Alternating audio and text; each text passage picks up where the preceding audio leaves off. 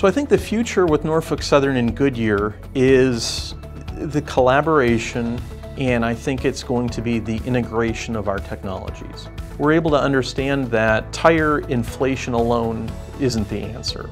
Tire pressure monitoring is how we get that real-time notification. It is how you manage the business going forward.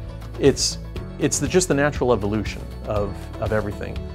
Ultimately, this product should be able to help drivers. They are an important part of this process, and if we can do something together to incorporate these data streams to the end user, to the motor carrier, to help save them time, make them more efficient, everybody else downstream benefits from that.